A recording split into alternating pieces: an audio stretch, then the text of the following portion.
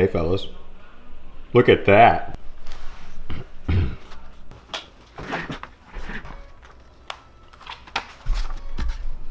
It's like in order to do a video, I have to know what I'm calling this. I don't know what this is called. And I don't know what to say about it. And I don't know where to start. Here, how about this? It's going to be a 2-piece silicone mold. Never done that before. I don't even know if that's a good idea, but it's gonna be that. Neato Mosquito design feature, open mouth that jig head goes into. And it has to be a 2-piece because I wouldn't be able to get this bait out of this mold if it wasn't. But I like a tail design like that for this time of the year. There might be some arms coming off of this thing too. You saw it in the thumbnail, I didn't yet. So I don't know, but let's go. Let's commence the making of this.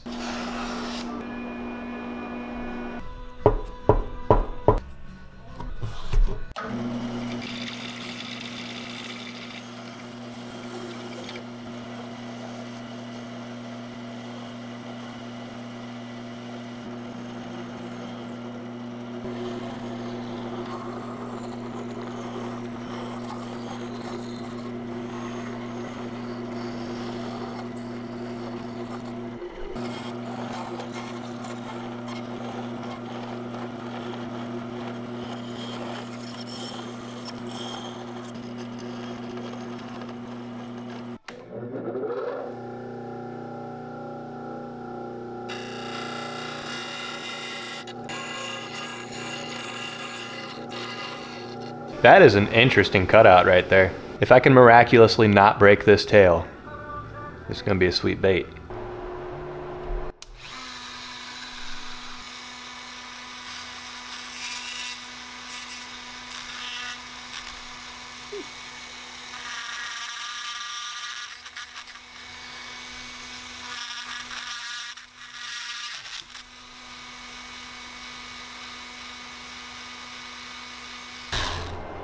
Maybe that wasn't the right tool for the job. Whoops. There, I cut that one out way better. Don't even have to do any of that other stupid stuff I was just doing. Why didn't I think that was gonna be extremely aggressive?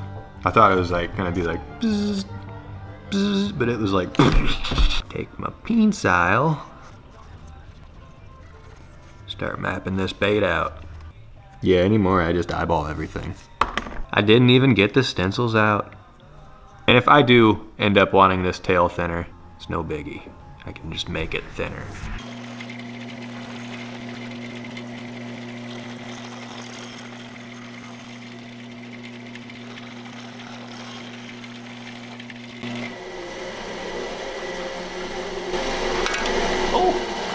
Oh my goodness, what the heck? I was blowing all this stuff away, but my bait was right here. And I blew it into the blade, and it did like a flippity-poo. Oh. But more importantly, it took a big gash out of my bait. But look, I was off that line a little bit, so it technically didn't even touch my bait, except down there, but don't look at that.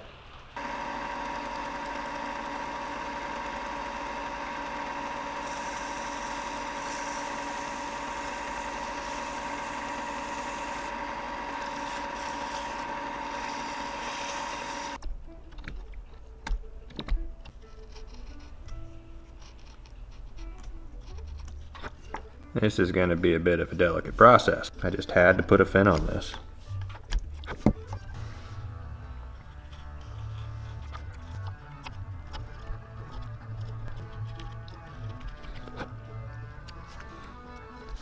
Yeah, that's some pretty hardcore fin carving right there.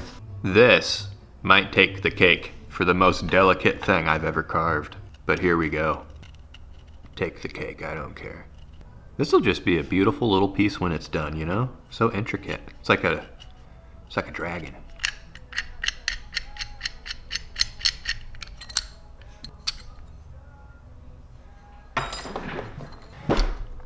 Irwin's the sharpest.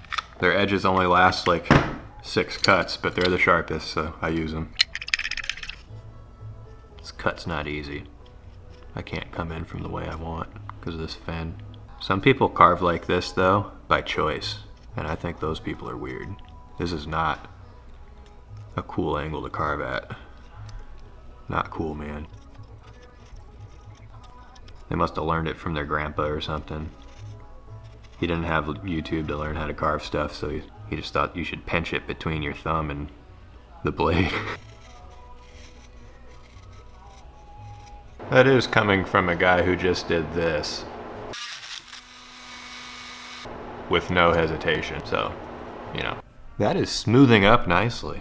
I think that section back here, I'm gonna leave edgy and flat like that. Water catching, you know? I had some thoughts of trying to get ribbing on the body. The closer this comes to being fully carved, the more I realize, no, I think we'll be doing something else.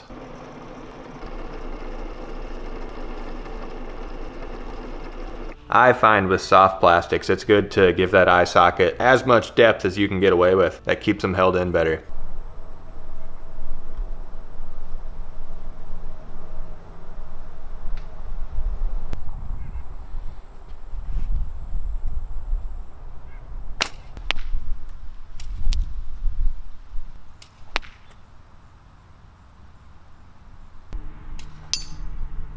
Time to not destroy all this hard work again.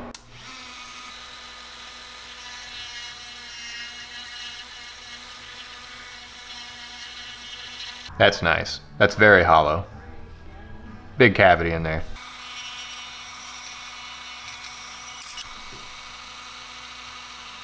Okay, I'm gonna put the Dremel away. I'm gonna glue this back on because that's a nice clean cut, and put the Dremel away. That's too much glue. Time to carve its face. These are some small gills. That's pretty easy to line up with that flat bottom.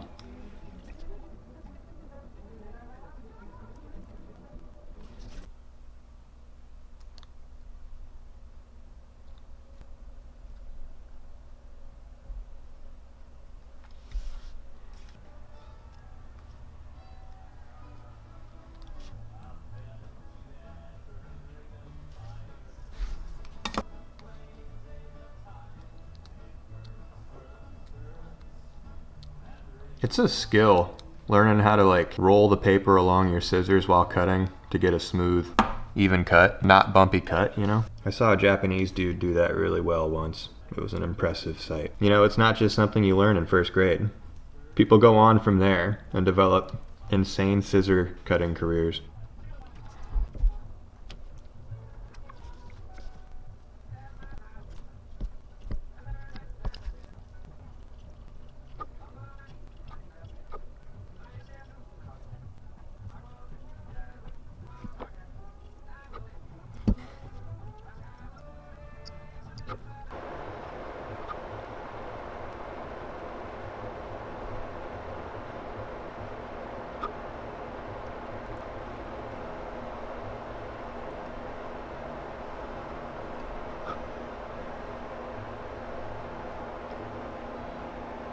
Just gonna have a little bit of scaling, really roughly.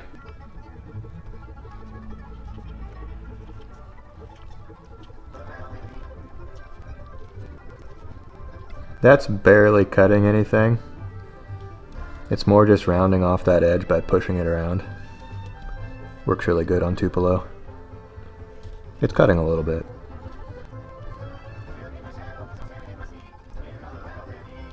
Oops, cut way too much off that one.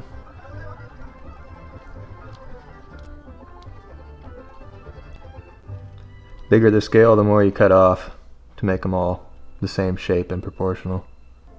There's some scalage. I don't want to do more than that for scales. Leave this just a smooth, thin, flappy thing. Last little detail I did off camera was cut those gill striations or whatever those are. I cut those. One pass with a knife. Makes them really defined. It makes it so when you put the polyurethane on, it's a sheer carving, like it's an edge. And you can use that effect on different details to make them different from other details. Some polyurethane will clean all this up nicely.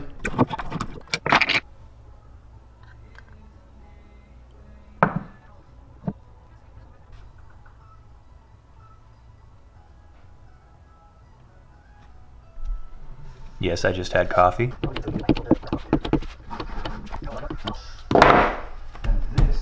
I got this master to a smoothed off finish that I've been wanting to try. I think this is gonna be good. A super heavy matte finish was put down first, and then a really thin gloss finish was put over that. I hope you see the glare, how it's still slightly bumpy. It's not a perfect gloss. I think that gives the bait more of a presence in the water if there's a slight matte finish and it's not just all gloss. If it's gloss, it like blends into the water really good, might be good for really clear water presentations, but in the river, I want this finish on this bait.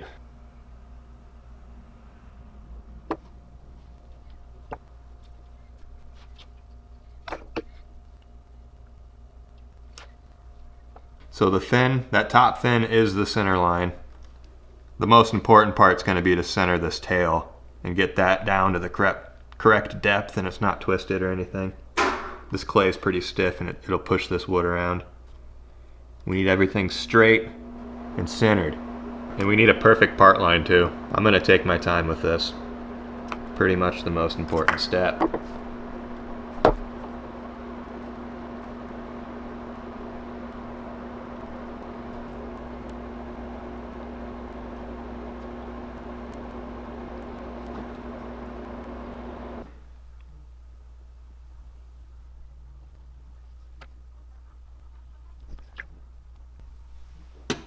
So, on the mouth of this, I hope you guys can see, I decided to do it that way. I put the part line all the way over on the other side of this bait. So all of that mouth cavity can be on one piece instead of splitting it into two. It might make for more symmetrical mouth cavity castings as this mold gets a little older. I'm happy with that. Let's pour it.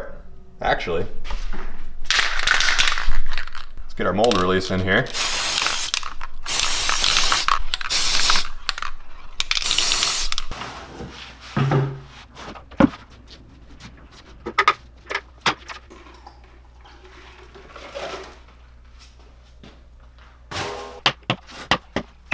Since I bought, dang it, I just dumped all that in. Look at that. There's a bunch of crap on that lid and I just dumped it in my silicone. Wow. But as I was saying, since I bought 5 gallons of this stuff, I have to stir it every single time.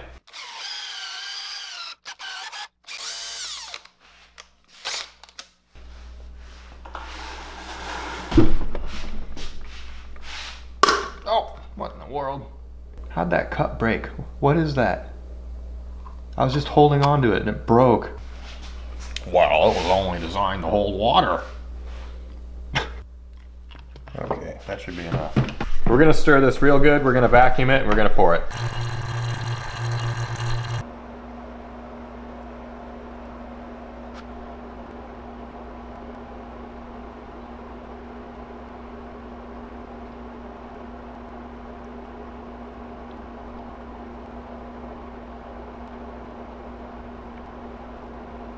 Okay, that's all it's gotta be. I mixed way too much. See you on the flip side. Oh boy, 12 hours later. See how clean this is. All right, I'm seeing some weird stuff. There's some silicone. Is that scales? Okay, it leaked into a cavity. This is probably some awkward, very awkward video, I'm sorry. Well, that's not bad at all. Pull this garbage off here. I can deal with that. Confidence boost plus 20 points.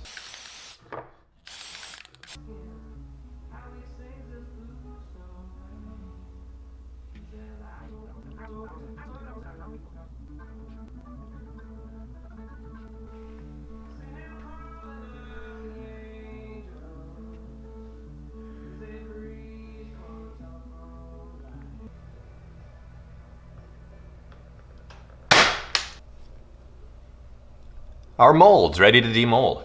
Never drop guard, fellas. That's a lovely sight. Quite a bit of carving and work to get it here. Let's see how clean the mold breaks. Very nice. This one's not there.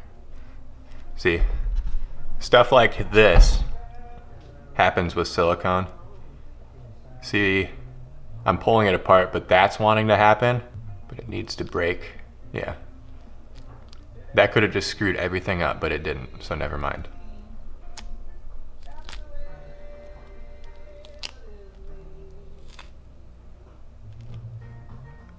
Sweet, man. No sharp things jetting out that the plastic can grab and pull away with. It picked up the threading off of the screw I had in the bait to hold it. We don't need that. That'll be good jig point, hook point on your jig placement to rig the bait, you know? That looks pretty crazy with that thing up in the head right there, but hopefully it looks cool. Hey Finn, what are you doing?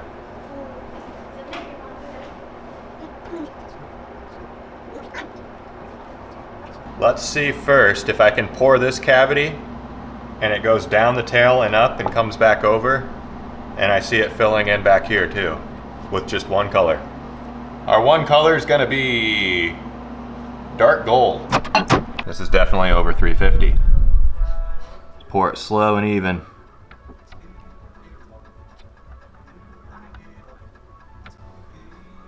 It did not. Let's see if I can pour this side now and it connects. Oh boy, this might be tough. So I poured out most of that just so it'd cool off quicker. I'm kind of thinking this won't be a usable bait, but let's see what happened. So we didn't get connection or a full pour. That didn't fill in. So let's try some different techniques of pouring this. Broke the heat gun out too. I'm gonna get the tail really, really hot.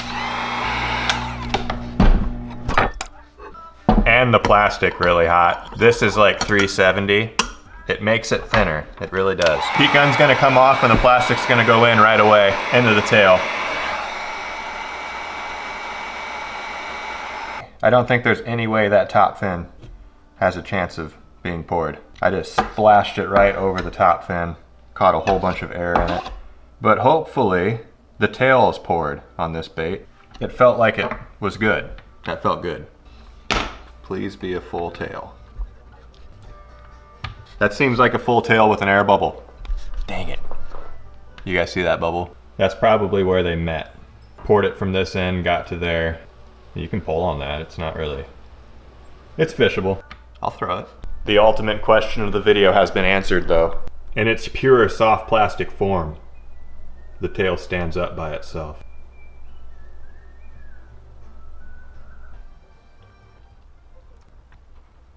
It just needs preheats and to be poured fast. Here we go, fellas, watch close. Actually, I'm gonna pour the top fin first. Make sure it gets poured. This is my favorite technique with silicone open pour. To fill up the cavity, pour it out, and then pour another color in so you can layer colors. Ouch, that was still completely hot. I just gotta finish this body here. Let's do like a, yeah, let's do a red. I'm gonna do this real quick because I want a red tip tail if I got a red body. See how that turned out. See, it didn't turn out all the way. Good thing I did that. I poured this side a little too fast.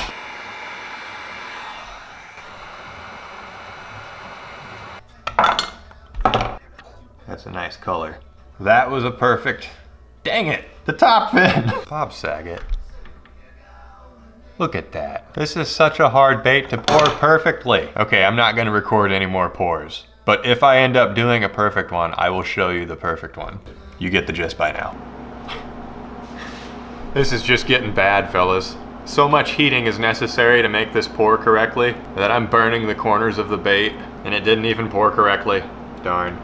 So for the sake of being able to pour your bait, something like this would need to be simplified, or I need a thicker tail because the tails are nice and floppy. Probably a thicker tail to get that plastic back there and just make all of the pouring consistent. That really is the line that you ride when you make this stuff. You want thinness for action, but you want thickness for pourability. It was slow going because I only have one mold, but I think I have enough. And there's a fine example of what I was going for. A weird, serpenty, wormy-ish, aggressive fish with a jig head in its mouth. Let's see what it catches. That structure over there is where the walleyes are, fellas. I'm telling you. Let's see what it looks like in the water.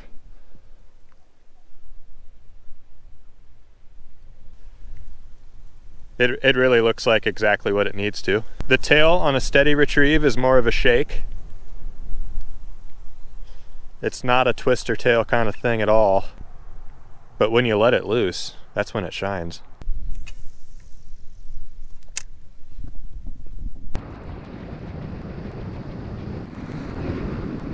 Give me that tappy tap. This is what we got going on the bottom. It really is an immaculate action. That tail coils back up every time. Here is what we are dealing with. Morning. It's a nice chilly November morning. Let's go to the ditch. I'm not bringing the kayak. Let's just go to the ditch. I saw a guy pulling walleye out of there last time I was there. We'll see if this bait can do the same. Okay. Weapon of choice. Let's make it happen.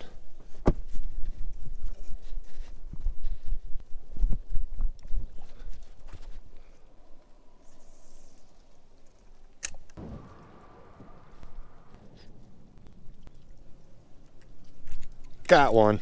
Fish on, fellas.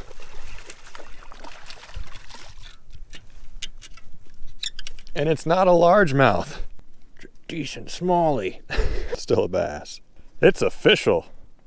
Bass like this thing. Smallmouth. Smallmouth bass. Smallmouth bass like this thing. It's official. Let's not throw you. I'm gonna throw you a little bit. Be free. Ah, we did it. Let's see if we can catch 20 more. Because that was quick. Oh, that was a good bite. Dang. They're panting me. I learned that term from Spencer. River Certified Spencer. When your bait gets pulled off the hook, you get depanted.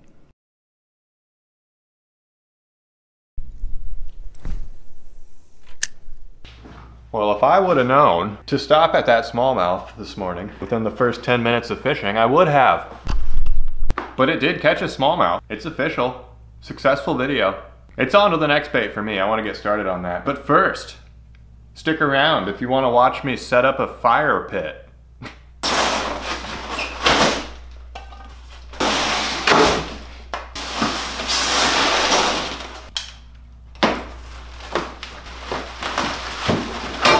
I got a big copper-plated bowl one. I thought it'd look cool once that starts burning and stuff. I didn't know there was a hole in it. The heck even is that? I didn't want a hole in it. It should be fine. This is going on the deck, not normal. Usually you're not supposed to do that. But this thing's heavier than the fire pit. And on to the next bait. The bait making section of this video is over. So on to setting up a fire pit actually. That's what we're doing now. That's a seriously well-packaged box. Oh man, that's those hardcore staples. Those staples are good.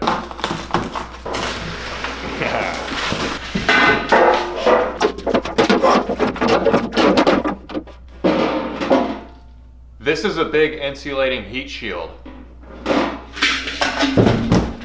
for this to go over so that it won't melt the composite boards on my deck. Let's get this fire pit together real quick.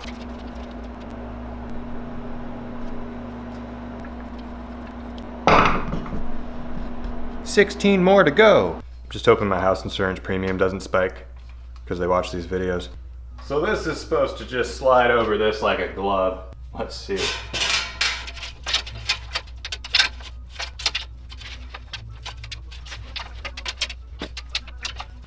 Whoa, dude. Okay.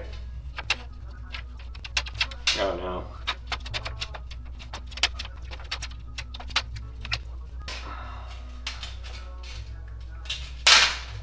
Oh my. How are you supposed to?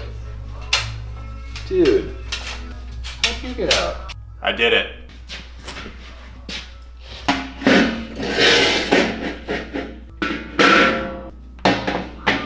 The fit's just a little off on everything, but I expected nothing less. Found it on Amazon. Right on. Let's see how it looks on the deck. Let's start a fire.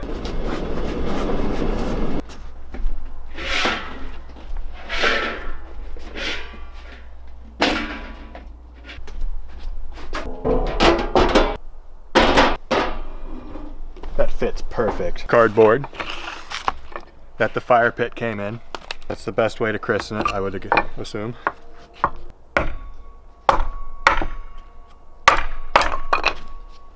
This is the driest oak in the world. It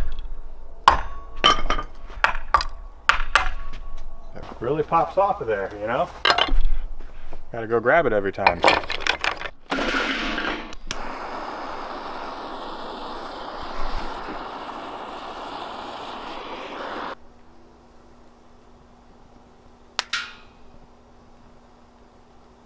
I like the pings on the bowl when it pops. Alright, I should probably give you an update on how this did in the next video or something instead of drawing this out any further. I'm pretty sure this video is over. Thanks for watching all the way through. On to the next bait.